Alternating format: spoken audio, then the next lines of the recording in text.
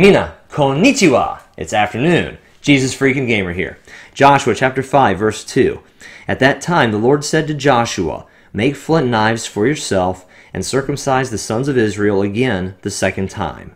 So Joshua made flint knives for himself, and circumcised the sons of Israel at the hill of the foreskins.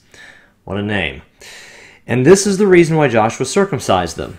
All the people who came out of Egypt who were males, all the men of war, had died in the wilderness on the way after they had come out of Egypt. For all the people who came out had been circumcised, but all the people born in the wilderness on the way as they came out of Egypt had not been circumcised.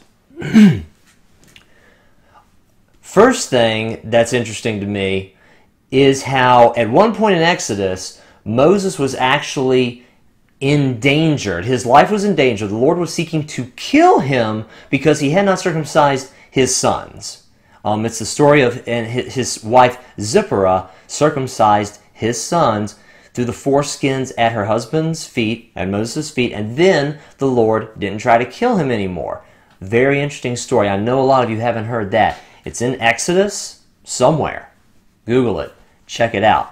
So he forgets to circumcise his kids, almost gets himself killed before he's even able to go into Egypt to deliver the people at God's command. And then the next generation that comes up doesn't get circumcised. I wonder in my mind, how the heck does that work? The man's life was in danger at one point because he didn't circumcise his children, and then the nation which he is leading by the Lord's grace and by the Lord's hand, he doesn't lead that nation to circumcise themselves? What the heck, Moses? That's observation number one. Observation number two, this circumcision didn't happen until after they had crossed the Jordan, till after the Lord had made a way, sent them on the way to their calling that he had called them to. They've already crossed the Jordan.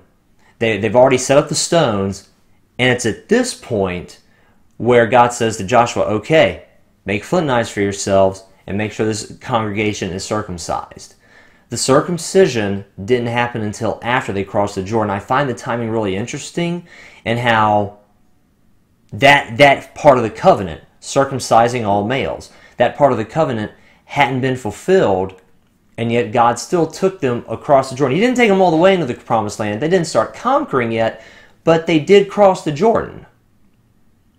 And it makes me think of how, again, reflecting on my own life, a lot of the time circumcision speaks of the flesh nature. And so when you are circumcised, it cuts, basically you're cutting off the flesh nature. You're making a covenant with God.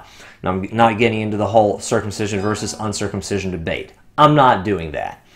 That can be another topic for another time. But this amount of obedience, while required, they still crossed the Jordan before they had to do it, but they weren't able to go into the promised land until they were circumcised. So they were with God. They were working with God despite that imperfection. He was moving in them. He was using them. He was moving them in the right direction towards the goal he had for them, towards the promised land. And this one very basic element of obedience had not been fulfilled.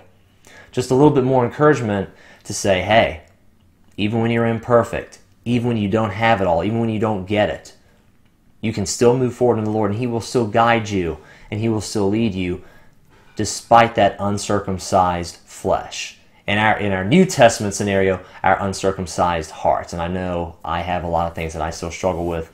I'm sure pretty much all of my viewers do too. If there's one of you who doesn't struggle with anything, please type it in the comments so I can call you a liar to your face, as much as the internet will allow me to do in the comments section of YouTube.